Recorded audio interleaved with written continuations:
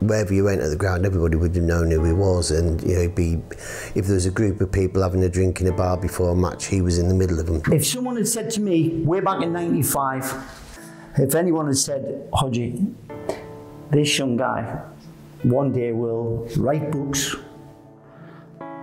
will have a playmate that's in relation to Down Football Club, and I said, here, come on, pal, I'll take you to the nutty house now, you've got no chance.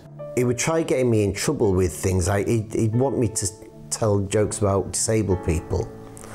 So he'd tell me jokes about disabled people, and he'd try and get me to say it to get like a shock reaction from people around. And you see some of the looks on some people. He'd get me to say something to him as if I was bullying him and make him look the victim and me look bad. I don't think about Paul as being disabled. I really don't. I mean, I know I'm not stupid. I know when I see him, the diagnosis, whatever. But for me, when I speak to Paul, you know, he stutters a bit, but he's just a bloke to me. I mean, he's just a man. I mean, a very talented bloke and incredible. I mean, incredible strength and fortitude. I don't know where he gets it from. That itself is worth celebrating.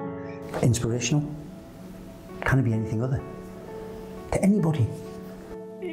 Especially I found from a very, very early age that being disabled, you have to put more effort in to be even noticed. And I think as long as you are prepared to do that, and I think eventually, like, you will succeed.